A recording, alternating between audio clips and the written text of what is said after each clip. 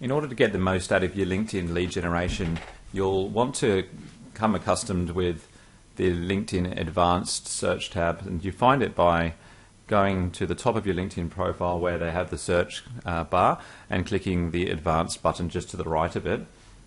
What you'll see once you click that button is a number of different search fields on the left that you can search for, such as first name, last name, job title, whether it's current or past job title, the company name, the school that the individual went to, and you can hone in on postcodes in different countries and things like that.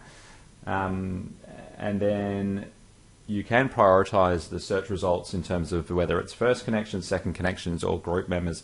So if you're familiar with how LinkedIn works, the first connections generally come up first, and then second connections and group members and so on. So if you're finding that you're not getting the right people showing up in the search results, then it's probably a good idea to join some groups that your target audience may be members of. Now, if you have a premium account, then you'll have some additional search fields such as company size, what people are interested in, what groups they're members of, those kind of things.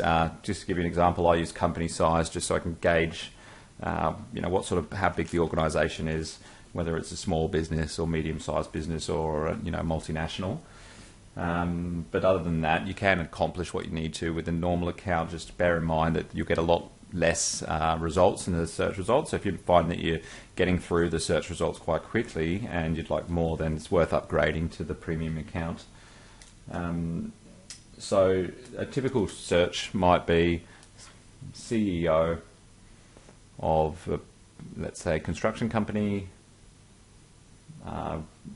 within the Melbourne metro area.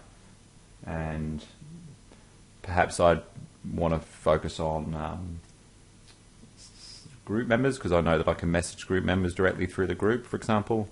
So I just select group member as a priority, and then there's my search results. So you can see how LinkedIn does benefit as you grow your network within a particular niche, because obviously as I connect with more CEOs in the construction industry, then I'm going to get more people show up in the search results just by virtue of the fact that they'll probably be connected with like-minded individuals.